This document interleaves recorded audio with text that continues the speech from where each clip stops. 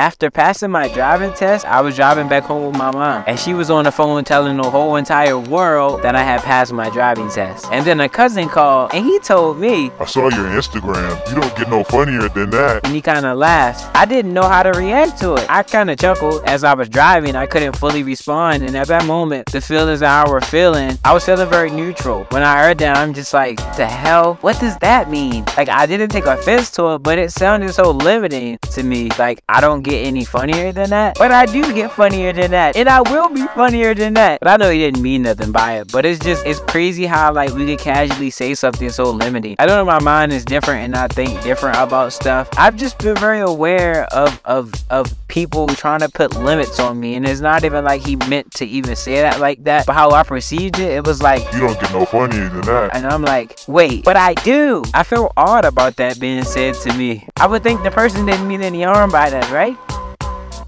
Really? That's just ammunition to make even funnier videos, cause I do get funnier than that. You don't get no funnier than that, nigga.